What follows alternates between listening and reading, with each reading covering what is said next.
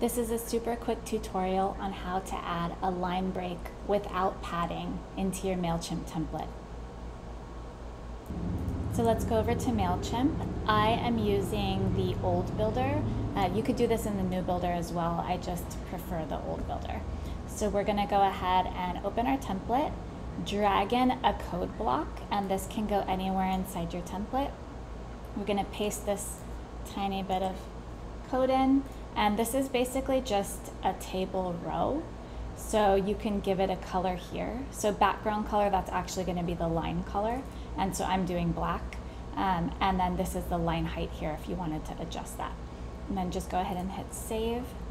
And there's your line. So you can make it bigger or smaller. And so the difference between that and a Mailchimp divider block is that on Mailchimp, we can set how wide we want it, we can set the color, but we can't set the left and right padding. We can only set the top and bottom padding. So here you'll see there's a little bit of margin here.